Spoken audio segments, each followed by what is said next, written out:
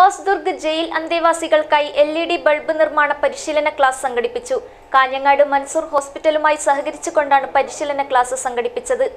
This news brought to you by Building Bond Beyond Business, Tile Zone, Kannur, Irati, Taliparba, Payanur, Kasaragod and Behran.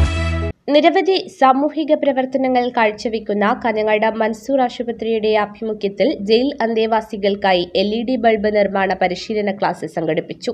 Kanhangad DYSP PK Sudhakaran പരിപാടി ഉദ്ഘാടനം ചെയ്തു. നമ്മുടെ നാട് ജനാധിപത്യ രാജ്യമായതുകൊണ്ട് ആർക്കും നിയമത്തിനപ്പുറത്തേക്ക് പോകാൻ പറ്റില്ല. ഞാൻ ഉൾപ്പെടെ ഒരു സംശയമില്ല കാര്യത്തിൽ നമ്മളെല്ലാവരും ഈ രാജ്യത്ത് നിലനിൽക്കുന്ന നിയമവ്യവസ്ഥയ്ക്ക് വിധേയമായി ജീവിക്കാൻ നമ്മൾ ബാധ്യസ്ഥരാണ്. പലപ്പോഴും ചില സാഹചര്യമുണ്ട്, മറ്റു പല കാര്യങ്ങളുമുണ്ട്. വേണമെന്ന് വിചാരിച്ചിട്ട് ഒരാളും കുറ്റവാളിയാകില്ല. അത് പോലീസിന് വളരെ നന്നായി അറിയാം. അതോടൊപ്പം തന്നെ ജനിക്കുന്ന ഒരുതരം കുറ്റവാളിയാവില്ല.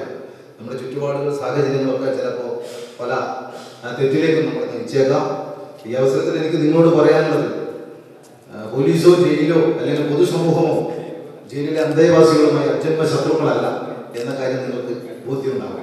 മൻസൂർ ആശുപത്രി ചെയർമാൻ കുഞ്ഞാമദ് ചടങ്ങിൽ മുഖ്യ അതിഥിയായി. ഹോസ്ദുർഗ് ജില്ലാ ജയിൽ സൂപ്രണ്ട് K വേണു അധ്യക്ഷത വഹിച്ചു.